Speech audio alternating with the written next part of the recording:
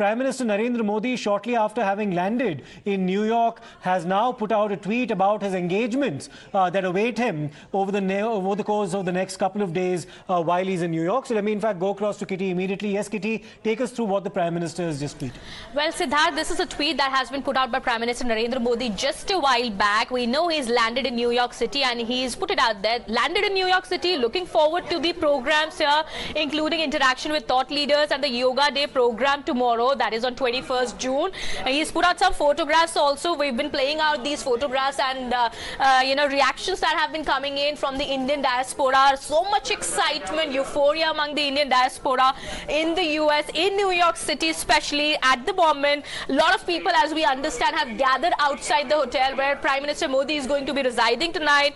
And Prime Minister Modi says that, as we very well know, tomorrow is International Yoga Day. And so the program that has been, that is going to take place tomorrow on 21st of June, he's going to be participating in that, and he's also going to be interacting with business leaders tomorrow.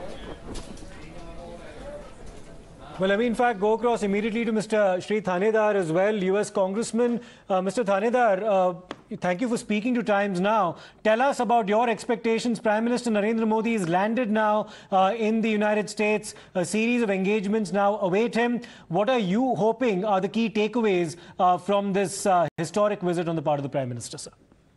Well, you know, there is a lot of excitement.